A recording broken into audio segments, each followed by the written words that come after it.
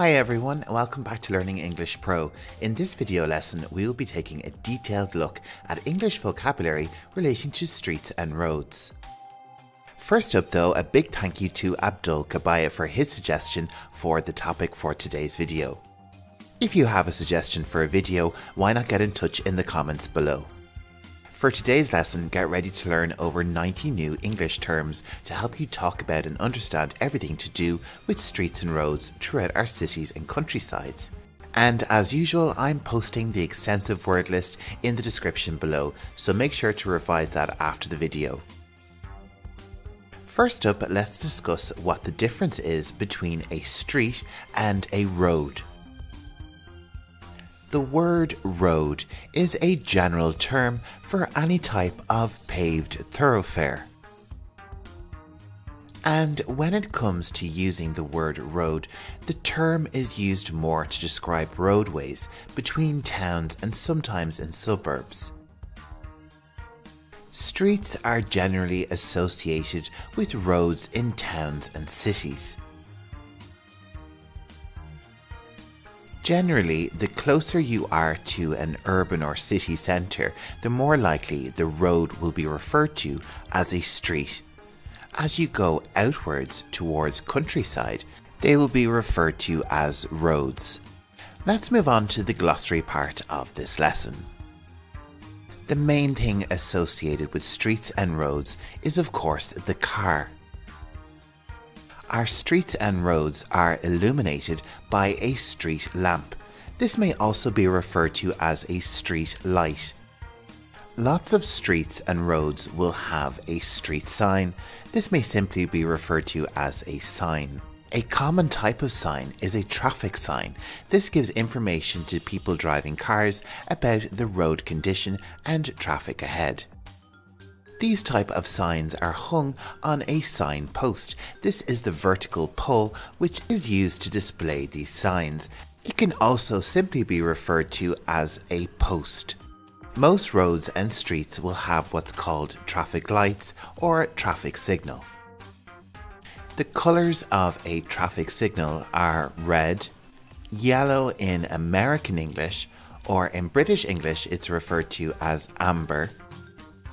And our last colour is of course green. Traffic lights and traffic signals are commonly found at a crosswalk. This is what it's called in American English. This is the part of the road where we can safely cross the street, and in British English it is referred to as a zebra crossing. You may also hear it referred to in British English as a pedestrian crossing. If you've never heard the term pedestrian before, it simply means a person who travels by walking. Another term you can hear quite often to describe streets in a city centre is pedestrianised street. This is a street which is solely for the use of pedestrians. Another common way to travel on our streets and roads is the bicycle. This word is commonly shortened to bike. People who work delivering parcels and messages on a bike are known as a courier, and these can be found in lots of cities. On lots of streets in the city, you will find a bike rack. This is where you store and secure your bike. Becoming more common these days are bike lockers. These are probably more secure but cost more money. Also to be found in lots of modern city centres is the bike station. This is where you can rent a bike for a few hours and is usually done through some type of membership or subscription. Some roads will have a dedicated area for bikes to travel on. These can be referred to as a bicycle lane, a bike lane, or maybe a cycle lane. What does this term lane mean? The term lane refers to the different lines of traffic in a road. You may hear someone refer to them as road lanes. The lanes which can be found on a street or a road are usually indicated by what's called a pavement marking, road marking, or sometimes it can simply be called a line or, referring to its colour, a white line. Where two or more streets or roads meet is called an intersection in American English and a junction in British English. And getting back to the topic of lanes, a lane which is dedicated to a bus is simply called a bus lane. And the bus will stop for passengers at the bus stop. The term bus stop can refer to the traffic sign which indicates the bus to stop. It can also relate to the bus shelter. This is the small covered area which protects waiting passengers from the weather. And typically every bus stop will have a schedule to tell you the time of the next available bus. The area at the side of the road where we walk is called a sidewalk in American English and path in British English. It can also be referred to generally as the pavement. A sidewalk which is lined with bricks is described as paved. With a sidewalk or a path, the edge of it where it meets the road is called the curb. Check out the different spellings in British and American English on screen right now. The small channel beneath the curb for rainwater is known as the gutter. This leads to what's called the drain or the drain pipe. This helps remove rain or flood water from the road surface. Lots of sidewalks and paths are constructed using a material known as concrete. This material is also used in the construction of roads. Another material commonly used on the surface of roads is asphalt. Now I've highlighted the PH here in this word as we use the F pronunciation, asphalt. Another type of material which is similar is called tarmac, although this is more commonly associated with the runways in airports.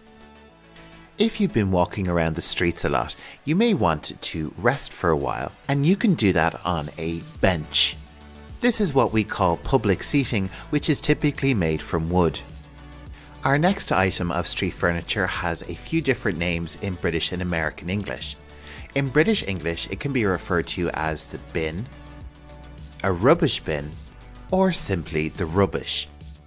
In American English, it can be called a trash can, a garbage can, or the trash or the garbage. So lots of options depending where you're living. Our next street object is a bit more decorative, a statue. Statues can tell you a lot about a city or a town, and they are a type of monument. The term monument can refer to anything decorative or historic which is significant and a landmark. Another type of monument which you can see in the street is a fountain. These are monuments which have some element of water displayed to them.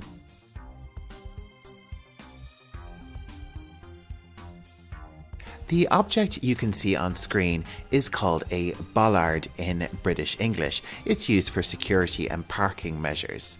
It would be referred to as a small post in American English. Another safety element on our streets is the fire hydrant. This provides water to fire crews who may be battling a fire on a street or a road.